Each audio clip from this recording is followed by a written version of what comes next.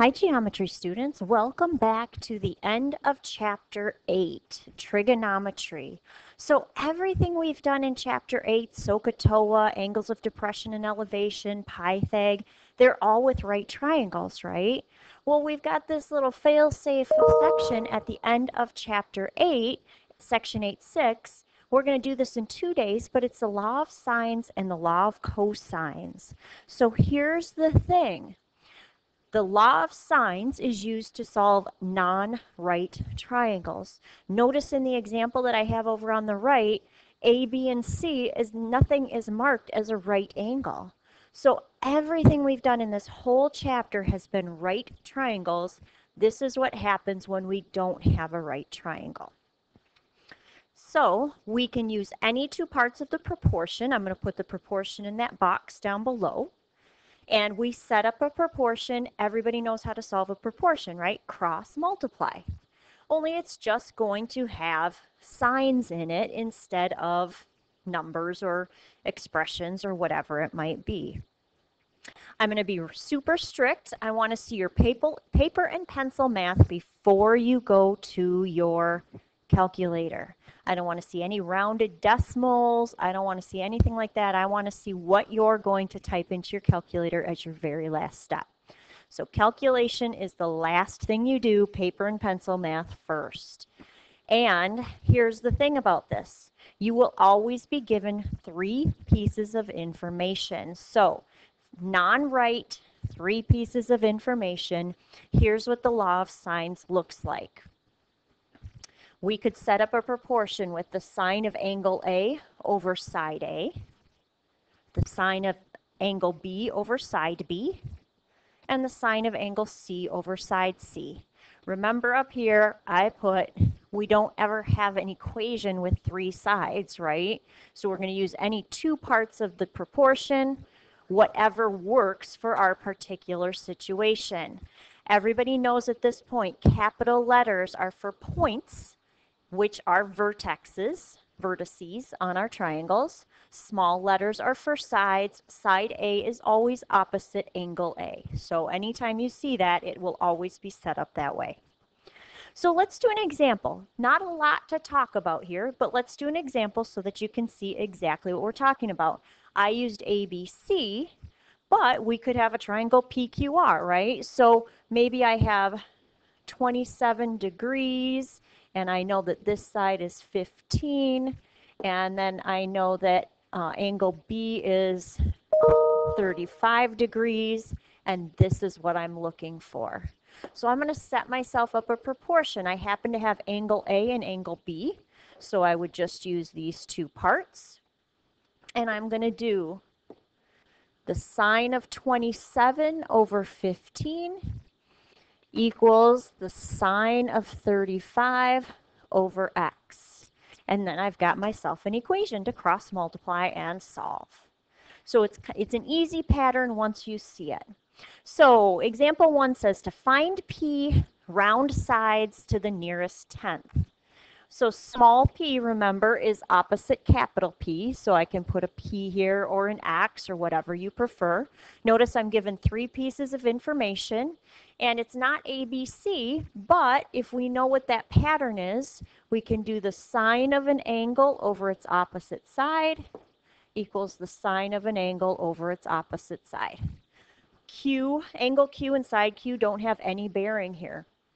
So I would set up a sine of 17 degrees over its opposite side, P, that's what we don't know, equals the sine of 29 over its opposite side, 8.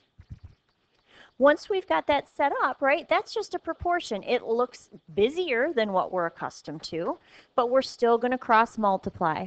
I always like to do the cross multiplying with the variable on the left, so I'm going to write P times the sine of 29 equals 8 times the sine of 17.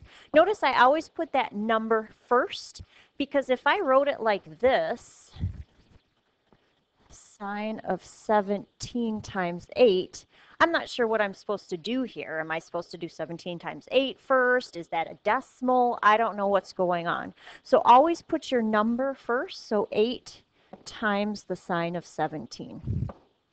Okay, so go back. This is an algebra problem. We want to get the p by itself, right? And we're multiplying the p times the sine of 29. Well, what's the inverse operation for multiplying by a sine of 29? We're going to divide by a sine of 29. That will make those guys cancel out. If I divide by a sine of 29 on the left, I have to do so on the right. So paper and pencil math first, right? P is going to equal 8 times the sine of 17. And then I'm going to divide by the sine of 29. There's my paper and pencil math.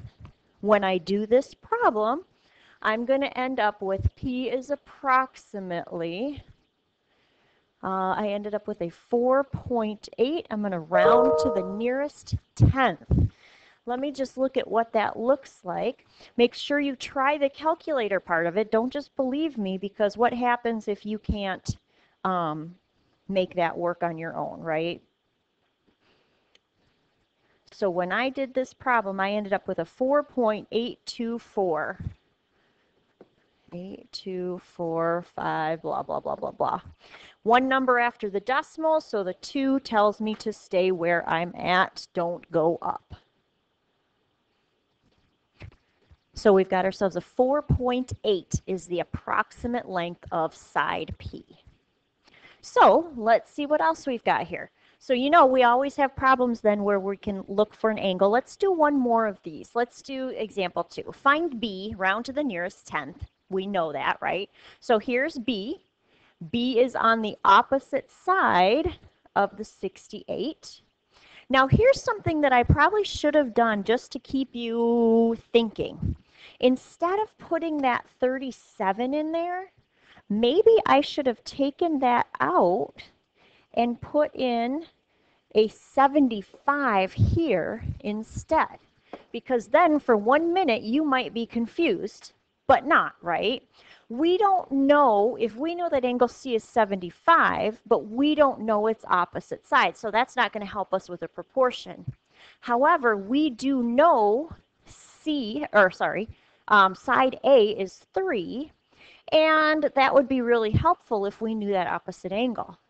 Well, go back a few chapters, triangle sum theorem, right? If we know we've got a 68 and a 75, we could absolutely figure out what that other angle is. We add those two together, subtract from 180, we get a 37.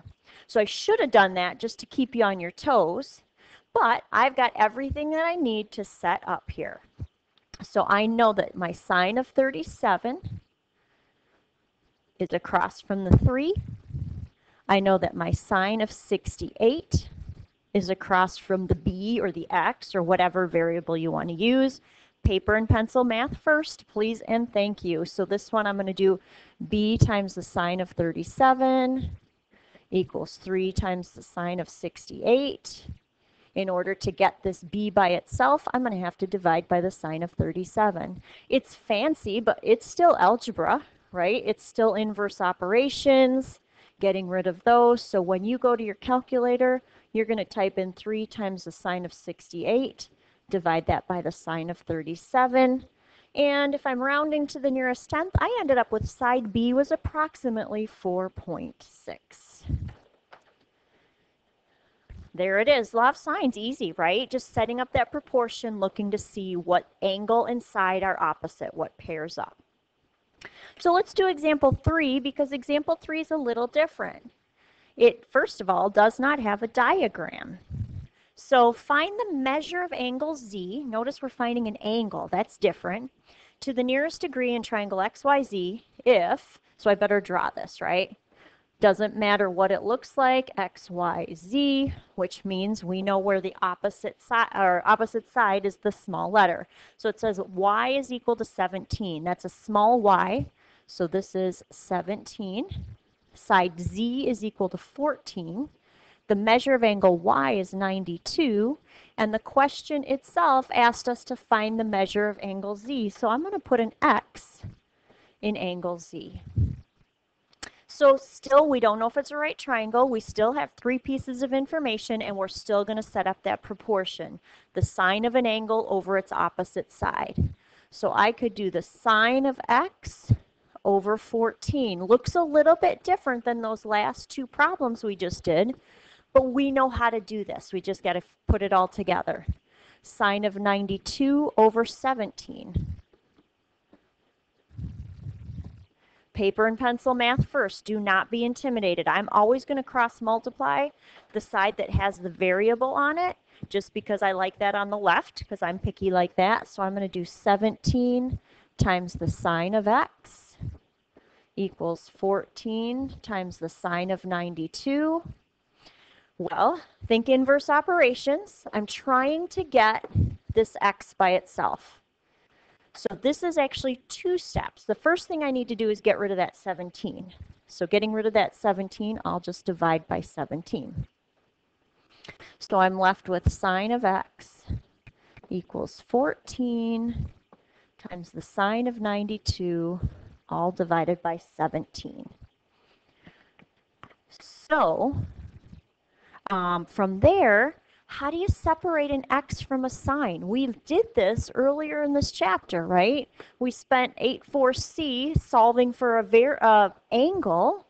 Separating an x from a sine, we do the inverse operation still. Well, the inverse of sining is that, remember, inverse sine, or sine to the -1, inverse sine. So when you go to your calculator, I usually do this whole big inside thing first. I'll do 14 times the sine of 92, divide that by 17, I get that answer, and then I'm going to do inverse sine the answer. So inverse sine, everybody has an ANS answer button on your calculator, whether you realize it or not. That should be there. We are going to round to the nearest degree. We always round angles to the nearest whole, sides to the nearest tenth. So when I inverse signed that answer, I know that I had to round it, but I got x was about 55 degrees. Tricky one because x is a angle, and I remember talking about that back in section 8.4. You use the inverse sine when you are looking for an angle. You just do the problem if you're looking for a side. So nothing has changed there. That is it for section 8.6a.